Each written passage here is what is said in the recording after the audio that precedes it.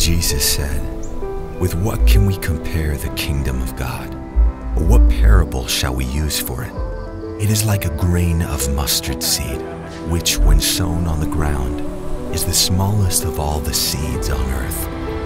Yet when it is sown, it grows up and becomes larger than all the garden plants and puts out large branches, so that the birds of the air can make nests in its shade." And now we are the evidence of this great truth, the living branches of God's kingdom, redeemed by the power of the cross.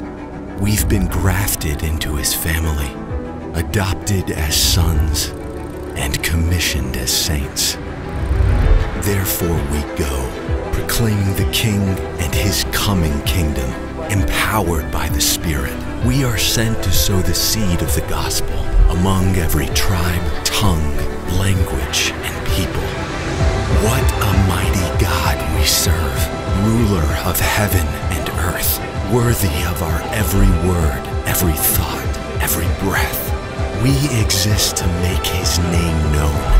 He is our Father, undying in love. He is our Lord, our Redeemer, our King. He is enthroned forever.